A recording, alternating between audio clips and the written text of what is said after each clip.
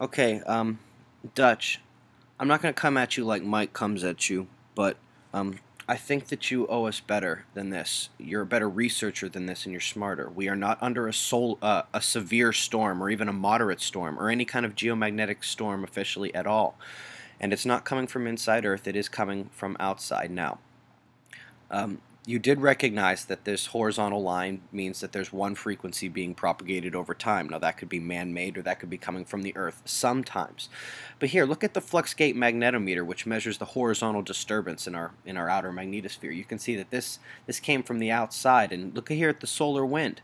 The density was on the floor, and then it jumped to 10 protons per cubic centimeter, and in terms of solar wind density, that's a big jump, and the solar wind speed had pretty much hit the floor in the 300s, and then it got spiky right there.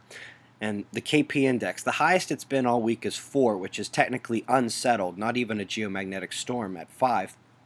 And we haven't had anything above 3 since then, nothing above 3 last night. There was definitely some kind of impact on the magnetometer, but this is a severe impact right here. Look at all of that white. This was on November 26th when the KP index hit 8, one of the largest geomagnetic storms that we've had in years. Much love to you, Dutch. We just think that you got to use the tools that you yourself have shown us in the past. Be safe, everybody.